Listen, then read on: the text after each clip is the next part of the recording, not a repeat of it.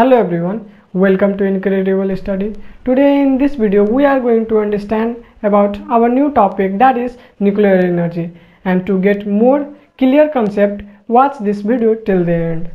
So here, let's get go.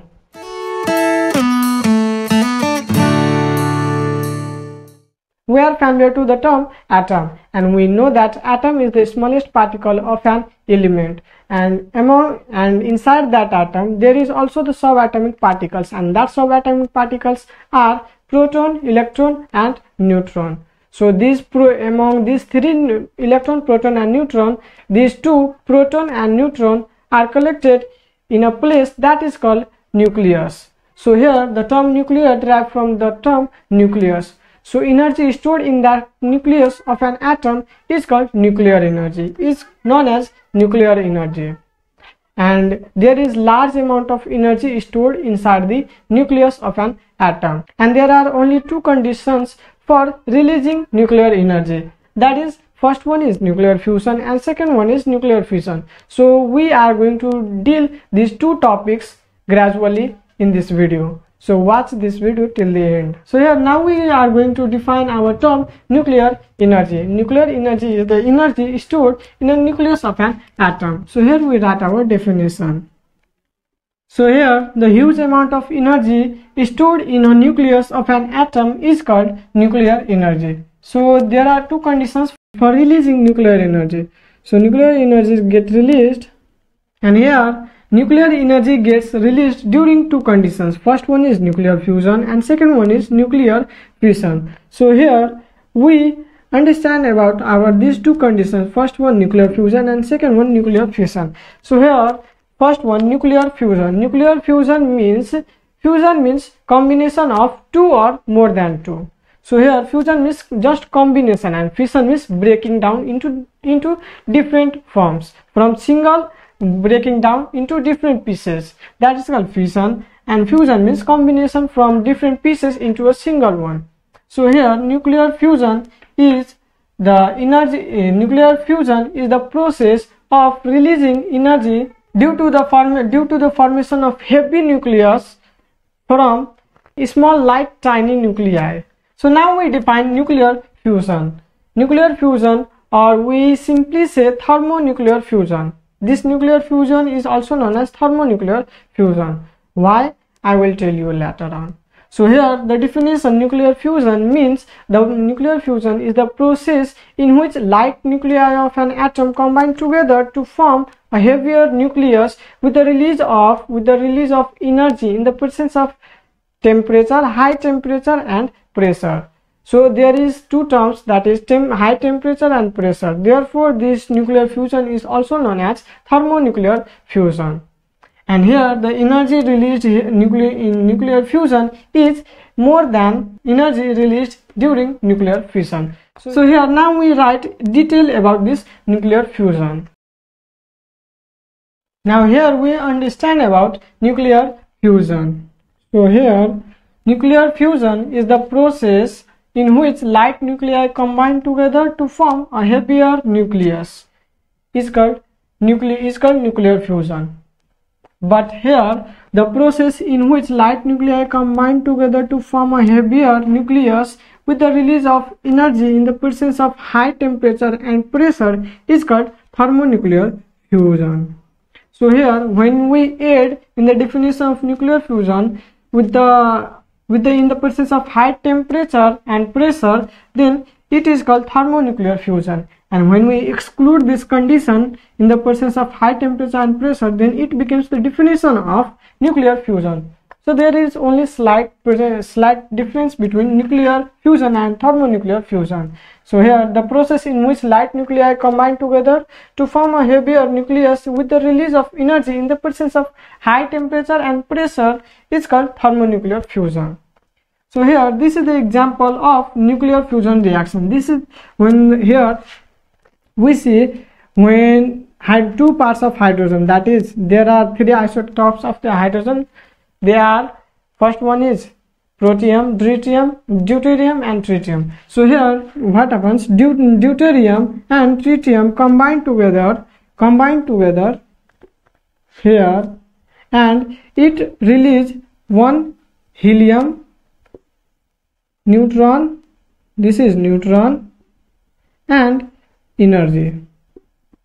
So here this is deuterium and tritium. Deuterium means mass 2 and tritium means mass 3. This is isotopes of hydrogen. So here we write the charge of hydrogen 1, for this hydrogen also 1, and here mass 2 and 3 because this is deuterium and this is tritium. When this combine together, then it releases helium having atomic number 2 and mass 4. So and here its mass is 1 and charge is 0. The charge of neutron is 0 and mass is 1. So this is the reaction, this is the nuclear fusion reaction. Two hydrogen, that is of deuterium and tritium, combine together to form one atom, to form a single heavier nucleus, that is of helium, and with the release of one neutron and extra energy. This is energy. So here the conditions required for nuclear fusion. Nuclear fusion required some conditions. These conditions are very high temperature and very high pressure. Nuclear fusion required very high temperature and very high pressure. Therefore, this type of reaction generally occurs in Sun and other stars, because in that star there is a high temperature, there is also the presence of high temperature and high pressure. And also in hydrogen bomb, we can take example that in hydrogen bomb this nuclear fusion reaction takes place, and hydrogen bomb is quite more dangerous than atomic bomb.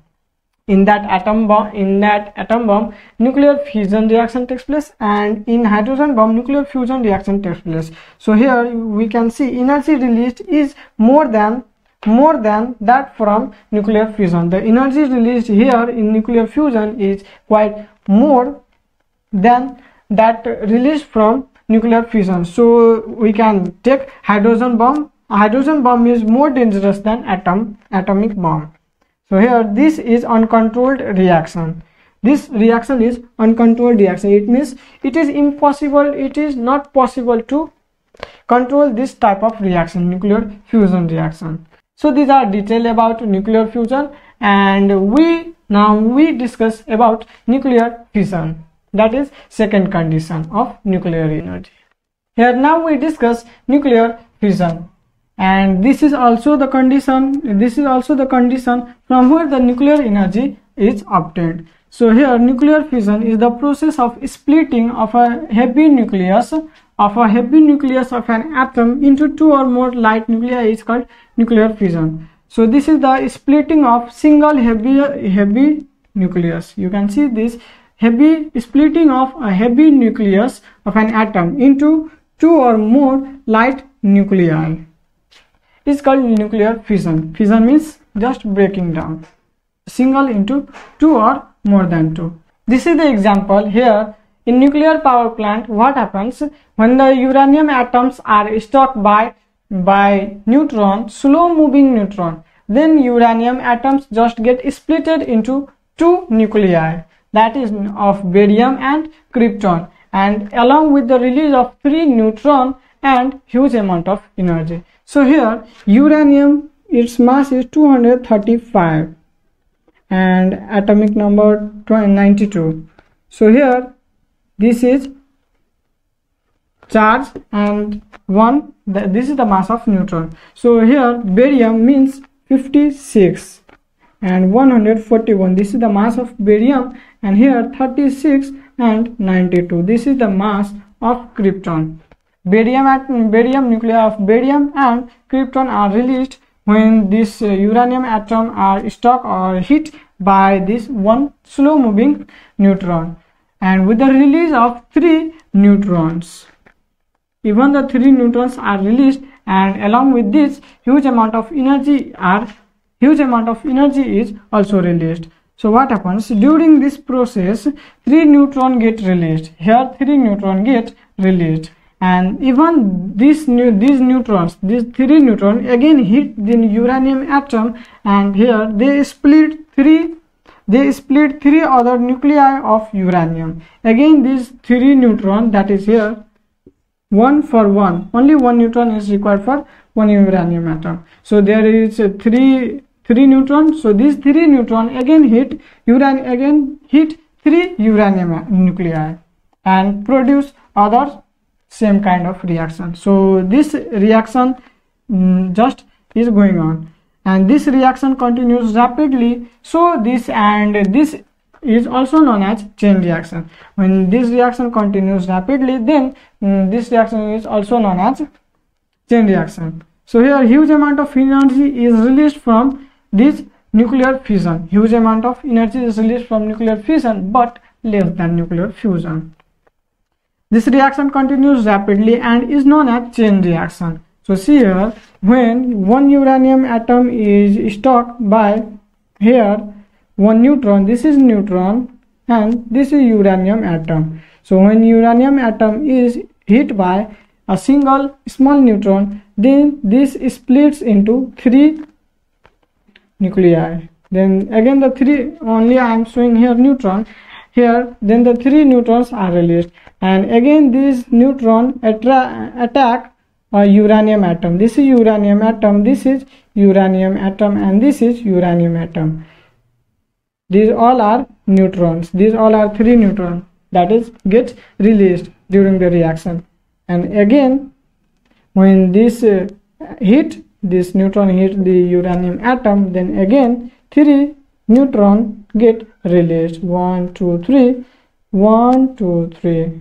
In this way what happens, this reaction continues, and so this reaction is also known as chain reaction. This reaction is also known as chain reaction, and the energy released from this reaction is help for boiling water. And what happens when water boils, then the steam released from the boiling water is used for generating electricity. There are different countries, for example US, United States, France, Germany, and etc. They have their own nuclear power plant. They have their own nuclear power plant, and using that nuclear power plant they release electricity. And France is at the top, that is, it releases 75% of the energy from nuclear power plant and generates the good revenue. So here this is all about nuclear fission, and atom bomb is the example of this nuclear fission. In atom bomb, what happens? Nuclear fission reaction takes place. This kind of reaction takes place in atom bomb. So here we see the differences from here. We can easily notice the differences, and you can easily even write it in table from these two that I have given you the chart detail about nuclear fusion and nuclear fission. So in this video only this much, and I will catch you up in the next one. So stay tuned for next video.